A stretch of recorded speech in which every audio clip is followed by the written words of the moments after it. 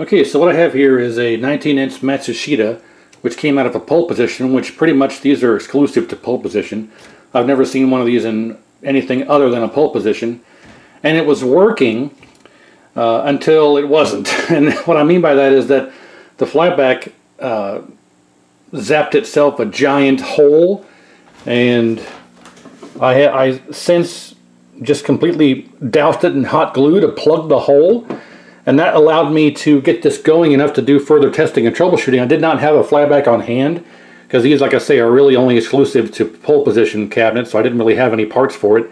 So to try and get it up to a point where I could actually work on it and do some more testing, I just plugged the hole with some hot glue and it worked, and allowed it to come on, and I was able to adjust to a decent picture, and everything looked okay. But it needed rebuilt. The caps were original, the flyback was obviously original, it had a giant hole in it, so at the very minimum the flyback needed replaced. So I went ahead and did a cap kit. These are all the old ones. As a matter of fact, none of them were leaking, and they were all in relatively good shape. But after doing the cap kit and putting the new flyback in, the image was, you couldn't see how dark it is? Let me turn the light out here. This is the best I could get the image to look. The heater voltage is way low. Like you can't even, let me turn the light out. You can't even see. This is the best image that I could possibly achieve without it being overdriven and raster lines and all that stuff. You can't even see the heater voltage, the heater. Let's see, it's, yeah. Do you see it? I don't see it. And I'll turn the light back on here if I can.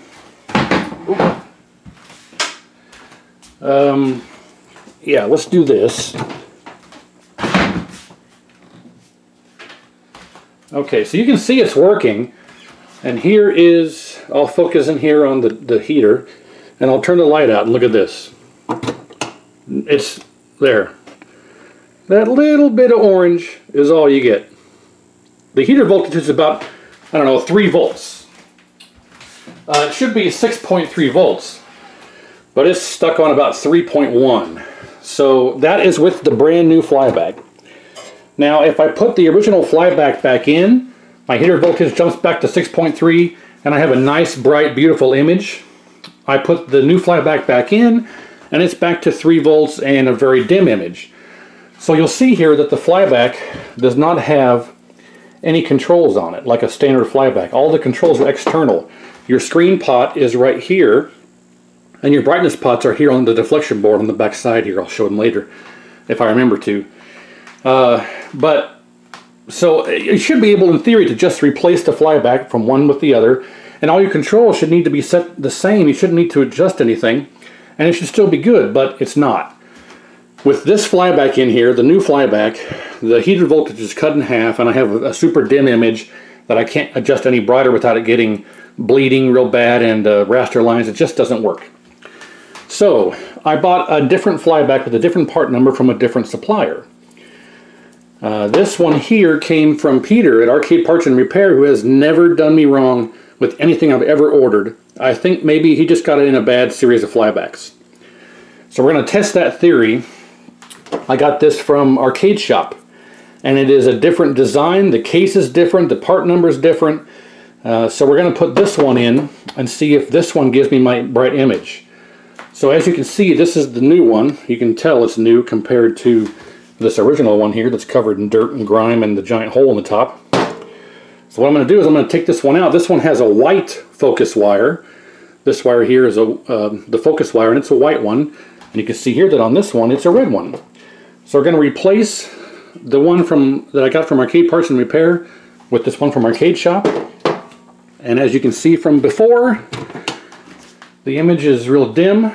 The colors and everything is all adjusted, because with this one in here, with the original one in it, looks beautiful, nice and bright, perfect colors, it's glorious. It just has a giant hole in it that needs to be replaced because the hot glue won't hold forever. So here's a before, and I'm going to go ahead and take the old flyback out that came from Arcade Parts and Repair and put this one in from Arcade Shop, and when I cut back here, we'll see how it looks. So one moment. Well, this didn't turn out like I expected to at all. After trying to line this up, this is this is a Frankenstein type of deal here. After trying to line this up, I noticed that the pins and the footprint is different from the chassis. This one here from Arcade Parts and Repair, the footprint is perfect. It fits right in, and the part number says TLF6041 Foxtrot. And this is the one that has the 0 or low heater voltage and the dark image.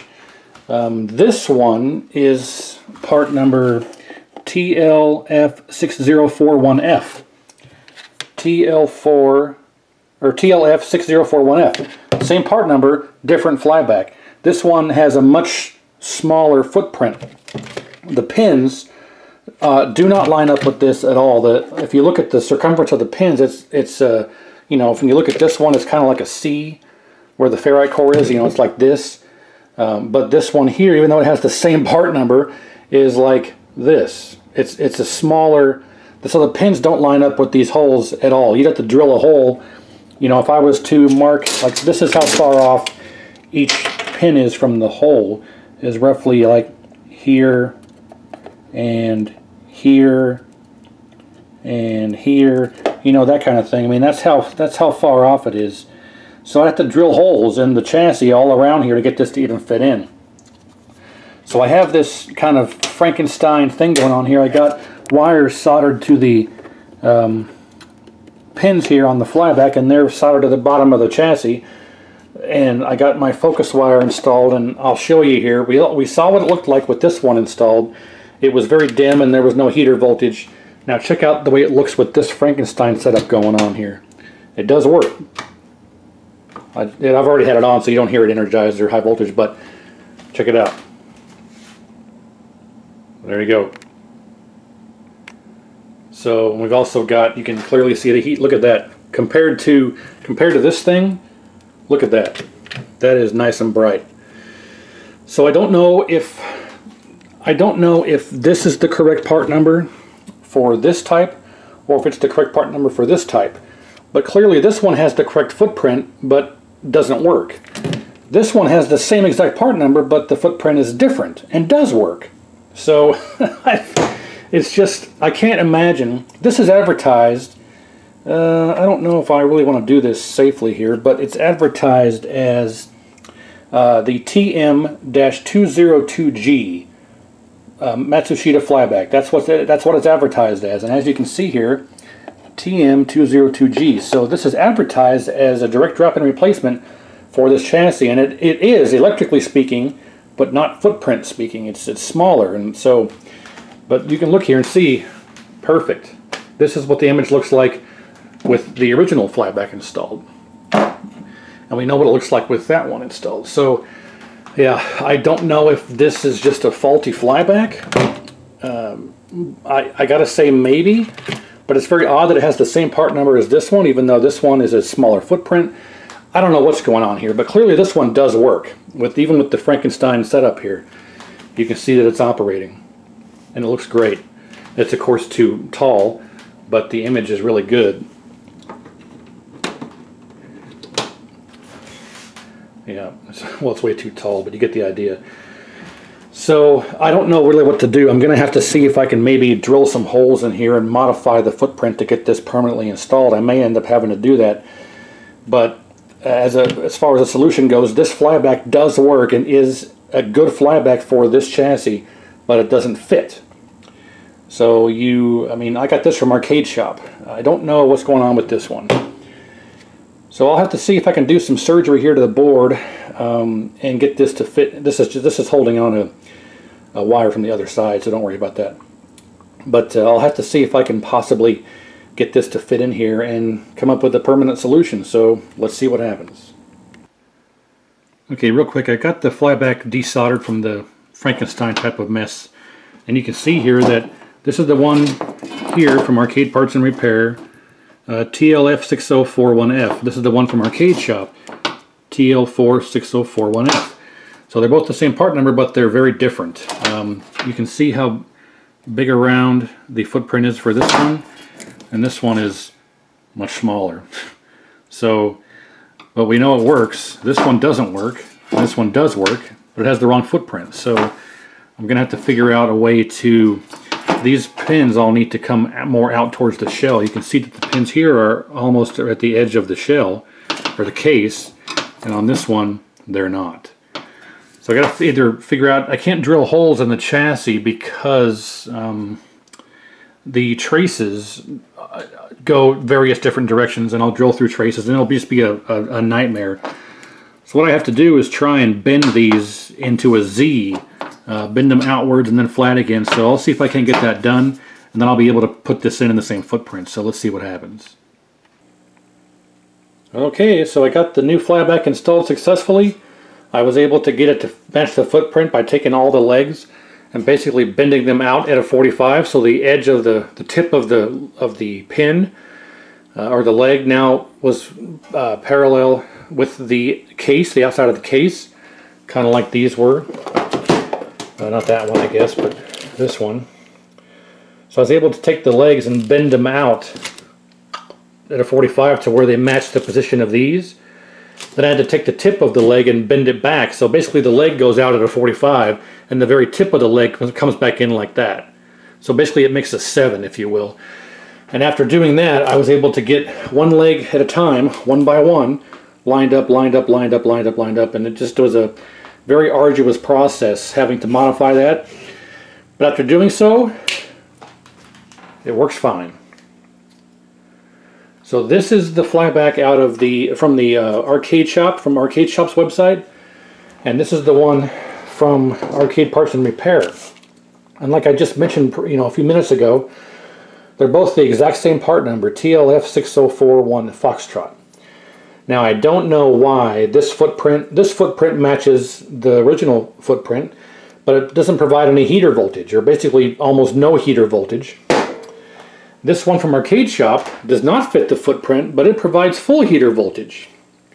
So you have to modify the feet to get it to fit the footprint, but once you do, it sits in there nice and easy. There's not much of the foot sticking out, pardon me, or the leg sticking out to solder to, but there is enough to solder to. It's just not like, normally they stick out probably, a quarter inch.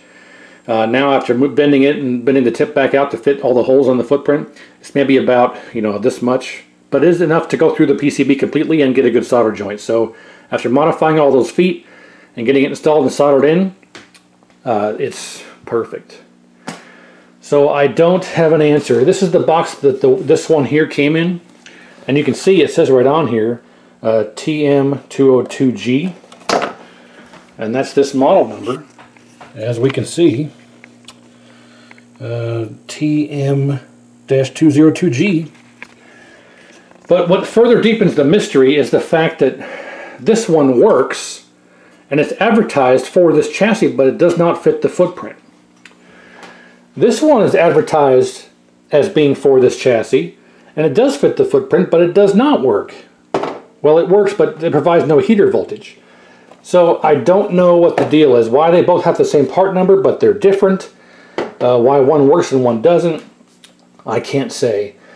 Because this one from Arcade Parts and Repair is the same thing. It's advertised as, it's got the same part number, it's advertised for the same chassis, and it fits the chassis fine, but no heater voltage. This one is advertised for this chassis, has the same part number, but it does not fit, but it does work. So I don't have an answer, I can't explain it. So, I don't know if this is from a bad batch or has something wrong with it. I can't say. And I didn't want to order another one. I was waiting to see if the one from Arcade Shop worked, and it does. But it has the footprint issue.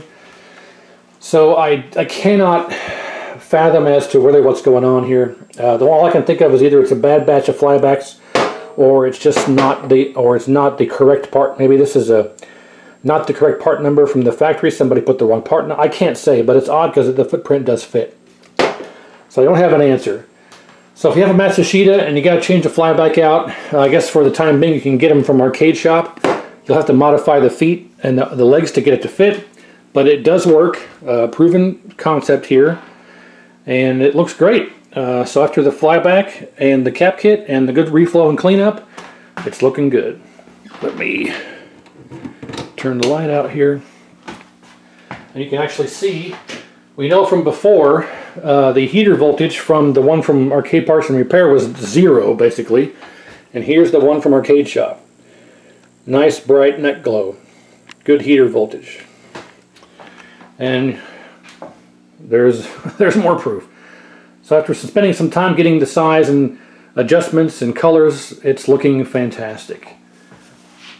And we'll just show it here for a minute, or a few seconds anyway. Yeah, it looks good in person. It's nice and purple in the back. It's a bit more blue on camera than it really should be. Or it's blue on camera, but in person it's not as blue. But anyway, yeah, it's nice and crisp and sharp. We can go up here. There we go. Some convergence issues, but it's a 38-year-old, 39-year-old tube, so I'm not going to mess with the convergence. But it looks really good. Nice, crisp and sharp, good colors. And it's ready to go. So I wanted to chronicle this and kind of give an ending. I mean, I was posting about this on Facebook. I didn't really plan on doing a video on this because it just needed it was working, just needed caps and a flyback, but it turned into a whole fiasco with this new flyback having no heater voltage, and it was just kind of a head scratcher. So thanks for watching. I appreciate it, and if you have any questions, let me know. I appreciate a comment or two, or like and subscribe, and we'll see you next time.